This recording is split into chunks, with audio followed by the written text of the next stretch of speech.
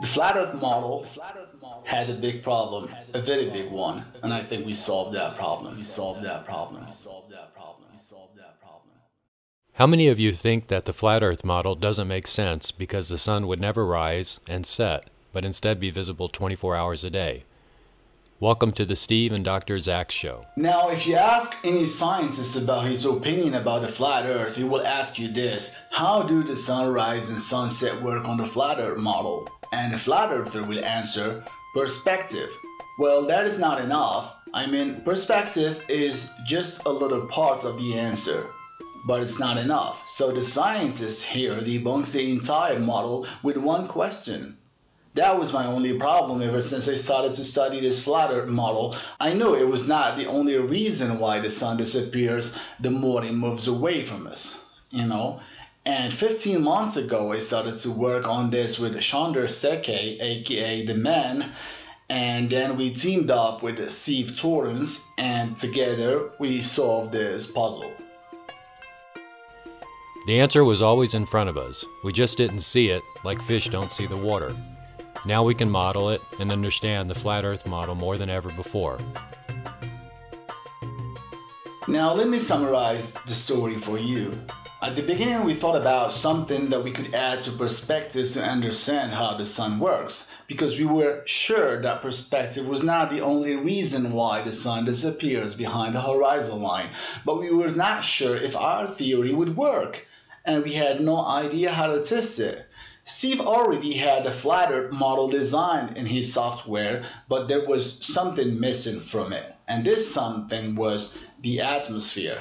And we had no idea how to add this atmosphere to his model, if you know what I mean. If you take a look at any animation of the flat earth, the atmosphere is always missing. It's like drawing the flat earth in a vacuum of space. And this is why the sun never sets on the flat earth, because there is no refraction.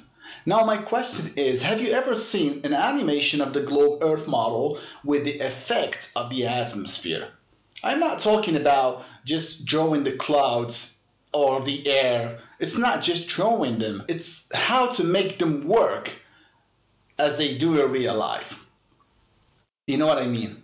They know how the refraction works and they know how the atmosphere works, but they never add it to their animation, And if they do, the sun would never set as they claim it does. And we can prove that too. Modern science claims that the apparent sun sets after the real sun because of the atmosphere and the effect of refraction. So when we see the apparent sun above the horizon line, that is just a reflection of the real sun, which is already set.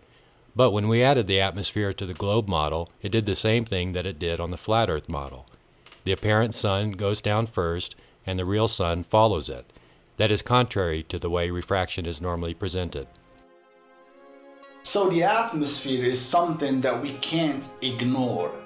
It's like looking at the sun with your glasses on. The atmosphere is like a lens with no cover. We are like fish in the sea, So the atmosphere can change the whole view of the sun. Now, in order to prove this, we had to add the atmosphere to Steve's model, but the question was, how? It was not an easy thing to do, and by coincidence, Steve found out that his program is capable to model the atmosphere exactly how it is. So he took the data from the internet and built all the layers of the atmosphere, and suddenly the magic happened and everything started to make perfect sense. And when I say everything, I mean everything. The sun started to rise and set, and it started to match reality more than the globe model does. With 3D software, you can model the atmosphere very accurately using refraction settings. We're not talking about drawing it and making it visible. We're talking about drawing the layers with their real effects on sunlight. Once I discovered it, I told my team, guys, we've got a solution. We can test the atmosphere's effect on the light. After we had everything fixed, we started to compare it with real life.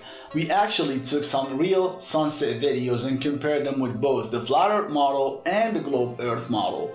And guess what? If you play the 3 videos at the same time, you would not know where the flat earth model is, because it really looks like real live videos. Many scientists think that the flat Earth model can't work because it can't represent sunrise and sunset. What are they going to say after studying this proof? Is it going to make sense to some of them now? They can't ignore the atmosphere, and all we did to make the flat Earth model work was add the atmosphere exactly how science represents it. We didn't make it up. Now, solving this problem doesn't mean that we solved everything. We still have a problem with the elevation angles, because the sun that we see is not in its real position. What we see is just the apparent sun. So imagine the real sun is here and the fake sun is here. The shadow that you're gonna get is going to follow the apparent sun and not the real sun, and this is not what we want.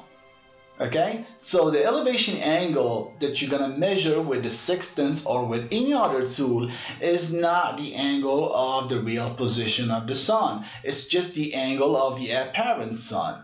And we're still working on how to locate the real sun that we never see. Once we locate it, we will be able to get the exact elevation angles of the real position of the sun. And by doing that, we can draw the flat Earth map from scratch.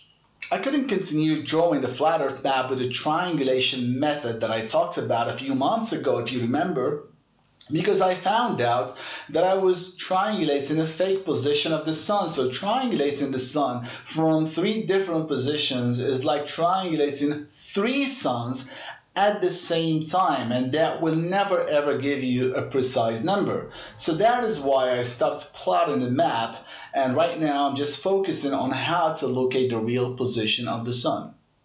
When the sun is directly overhead, the refraction is near 0, but you still can't say where the sun actually is.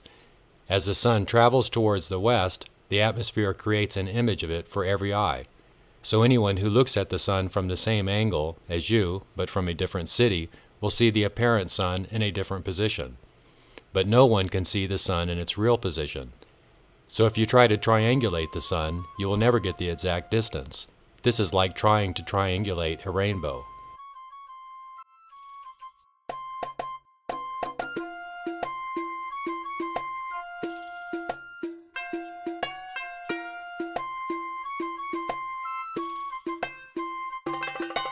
This is how the sunrise and sunset started to work on the flat Earth once the atmosphere was added.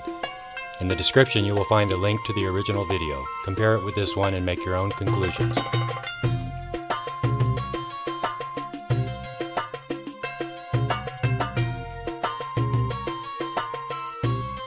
We were planning to do an experiment to back up our theory, and Chandra Seke, or the man, was supposed to do it because he had what we needed, but because of the problems of life we had to postpone everything.